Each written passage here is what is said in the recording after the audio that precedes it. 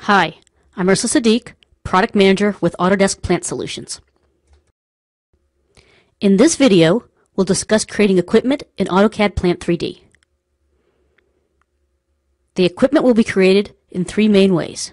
We'll show you examples of all three methods. First, we'll show you how you can create equipment for predefined types such as pumps using the Create Equipment dialog box.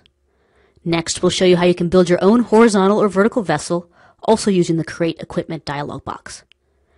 And finally, we'll show you how you can build your own equipment using AutoCAD solids or surfaces and convert the graphics into a logical piece of equipment. With this last method, you can also add new primitives to equipment modeled in other ways. For example, if you want to add a boot to a vessel, you can do that with AutoCAD objects. Let's start by clicking the Create Equipment button on the ribbon and select a centrifugal pump from the Create Equipment dialog box. It's optional to tag this piece of equipment, but we'll click on the tag box to display the Assign Tag dialog. In the Assign Tag dialog box, we'll tag this pump P200 and press Assign. Now let's look at the dimensional parameters. You can see that as I press the down arrow through the parameters, the graphics will change. Now let's take a look at some more information about this pump in the Properties tab. Some equipment types, like pumps, have predefined nozzles. These sections are read-only. You can change the size and position, but you cannot add or remove nozzles to these shapes. Here we're looking at the suction information, where the other nozzle for the pump is my discharge nozzle, so I can change and take a look at that information. In the Data section, I can enter more information on the piece of equipment. Here I'll set the manufacturer of this piece of equipment to be Blake. Now click the Create button and place the pump in the model. I choose an insertion point, and then I orient the pump using the compass.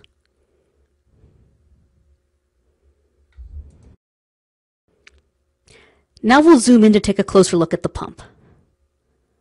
When I let the cursor hover over the nozzle, I can see that it's a 4-inch nozzle. Let's say I want to change this to 6 inches. I click the nozzle to select it, and then click on the Edit Nozzle Grip, the pencil that displays. In this dialog, I filter the nozzle list by choosing 6 inches from the size box. Then I select the 6-inch raised face nozzle that I want. Now, when I let the cursor hover over the nozzle, you can see that it is 6 inches. Now let's change another parameter of this pump. I'll click the Modify Equipment button in the ribbon, and then select the pump as prompted. The Modify Equipment dialog is almost exactly like the Create Equipment dialog box. I'll change the length of the mounting base to 7 feet and change the width to 24 inches. If you look closely when I click Apply, you will see the base enlarge.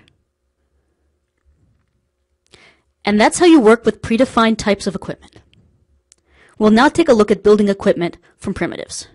In particular, we'll take a look at creating a horizontal vessel. I'll zoom out and then select Create Equipment tool, again, from the ribbon. This time we will select Horizontal Vessel.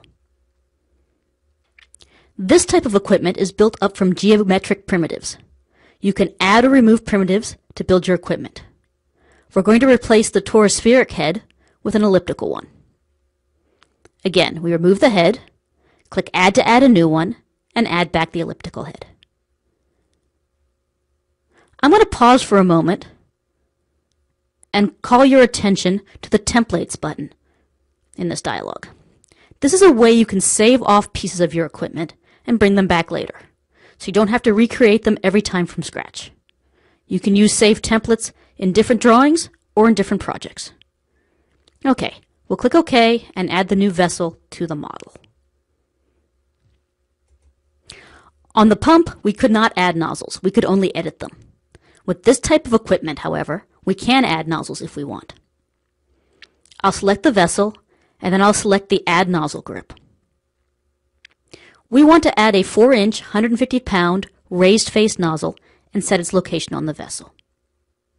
In the dialog box, I'll click Change Type and make sure I'm filtering on a flanged end type, 4-inch nominal diameter, and 150 pounds. Then I'll pick the raised face 150-pound nozzle from the list. Next, I need to locate the nozzle on the vessel. So I'll pick the Location button, keep it radial as a location, set my H distance to 2 feet, and give the nozzle a length of 1.5 feet. Then I'll click the Close button. If I take a look at this nozzle, I actually wanted it to point up, so I'm going to click on it again. It's in the back.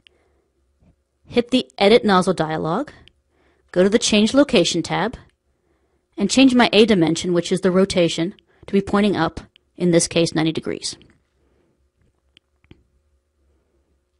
When I close the dialog, you'll see the nozzle is placed.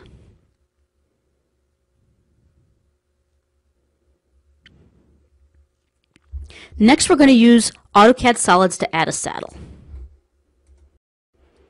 Let's switch to the top view and then zoom in. We're going to put a box in to make it look like our saddle. We'll put in one box and then we'll copy it for a second saddle. So again, just using AutoCAD Solids, we create a box, we copy the box for our second saddle. We want to group these shapes with our vessel, so we'll use the Attach Equipment tool in the ribbon. We'll select the parent piece of equipment and then the pieces to add. There you have it, the saddles are grouped with the tank. Now for the third method of creating equipment. Working with AutoCAD shapes, you can build custom equipment by creating a model with any AutoCAD solids or surfaces, including mesh shapes that were added in a recent version of AutoCAD. Watch as I build a custom vessel from AutoCAD shapes. I'm going to start by drawing a cylinder and then using the cylinder's mesh. I'm going to transform some of the sides and then smooth out this transformation so it's not such a blocky looking piece of equipment. I would normally also add nozzle shapes to my pieces of equipment before I transform it to an AutoCAD Plant 3D piece of equipment. But this time we'll just pretend that they exist. I'm going to smooth out this shape, and then I'm going to use the Convert Equipment tool in the ribbon to convert the new shape to a vessel. Custom equipment can have nozzles. I'm going to go ahead and add a nozzle to this piece of equipment. You can place these nozzles in any location on the equipment. You pick the Add Nozzle grip, select a location on the vessel where your nozzle is, and mark the direction out.